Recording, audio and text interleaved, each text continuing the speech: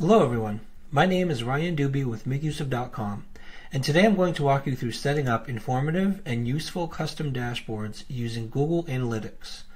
Google Analytics remains one of the most popular and the most versatile website traffic tracking services. Installation is so easy that just about anyone with a website can easily install Google Analytics on their site. It just requires signing up with a Google account and pasting a bit of code into the footer of your site so that the code gets loaded anytime any page gets viewed by a visitor. We have a number of articles that make use of about searching through the data you'll find inside of Google Analytics, but today I want to show you how you can display a whole bunch of information in a very small space using custom dashboards. You'll find custom dashboards under the Customization menu option in Google Analytics. Under Customization, click on Dashboards. This is the index of all the dashboards you've created up to this point. As you can see, I've created a bunch of custom dashboards for Make Use Of. Let me first show you what's possible with dashboards. With a dashboard, you can display things like relative visitors on the site, line graphs of things like page views or social referrals over time, bar graphs of things like how many pages visitors visit per session, broken down by some custom segment you've created, pie charts of information like which day of the week most visitors tend to visit your website. So as you can see, dashboards allow you to graphically present many snippets of data in a form that's much easier to comprehend, rather than just sending your boss a spreadsheet and a bunch of embedded charts, which can get messy. Excited to build your own? Okay, let's get started. I'll show you in just a few really simple steps how to build one of these dashboards for yourself. To get started, just click on the Create button at the top of your dashboard list. You can save some time by choosing a starter dashboard. This is a template with basic charts and graphics all organized on the screen for you. It's a shell you can use to insert your own data.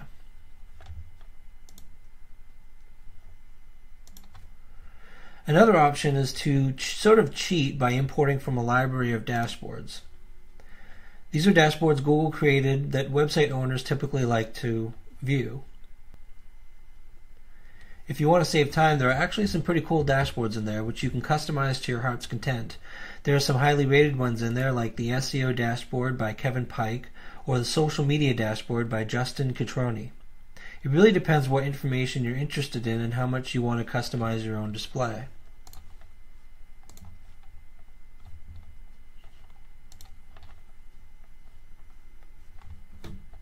In our case, we're going to start fresh and build the dashboard from scratch. So click Blank Canvas and then Create Dashboard. You'll immediately see the Add a Widget form. Creating custom dashboards is all about laying out data widgets to design the dashboard. So the first widget we'll add here is real-time visitors. Click on Counter under Real-Time. The only metric available is active users. If you want to see something about what the active users are doing on the site, you can also add dimension, like what country the users are from.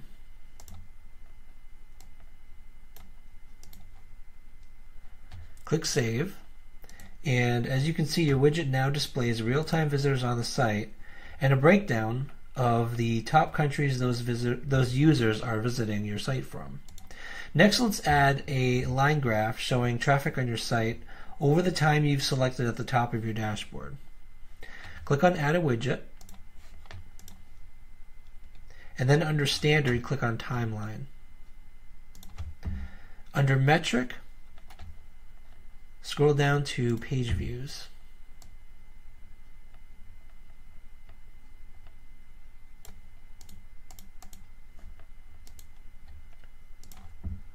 And then click on Save.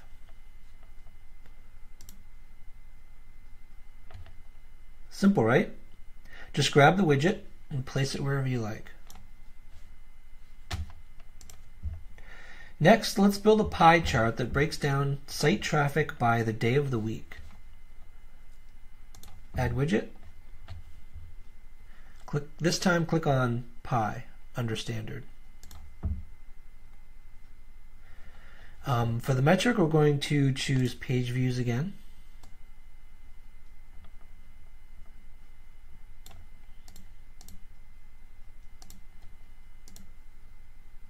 For dimension, choose day of the week name.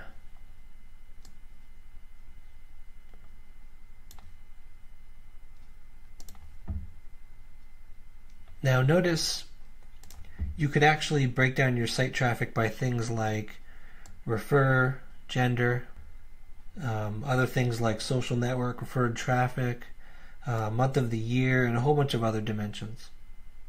But for this example, we'll just stick with day of the week name. Click Save, and then move the pie chart wherever you like. I'll put it up here. Okay, now we're going to make things a little more interesting. Let's create a bar chart showing the bounce rate by country. This can provide you with some interesting insight into the demographics of the largest percentage of people who tend to jump off your site the moment they land on a page. This could help you, for example, tailor your content to be a little more inclusive. So to do something like this, add a widget, and this time choose bar. Okay. For the metric, we're going to go with bounce rate.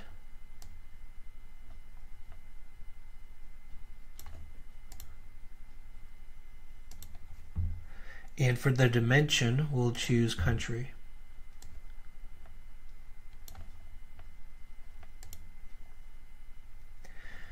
And that's it. Just click Save. And there you go. There are the top 5 countries for people who are most likely to jump off your site the moment they arrive.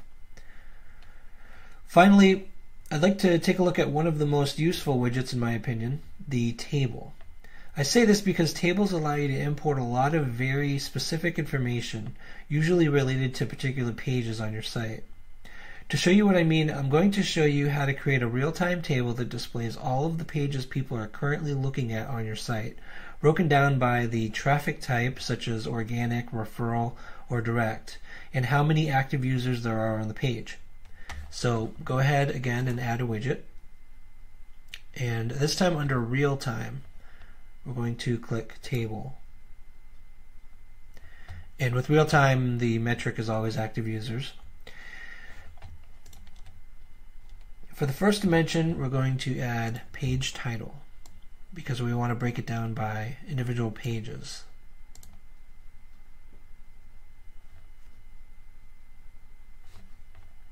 For the second dimension, add traffic type.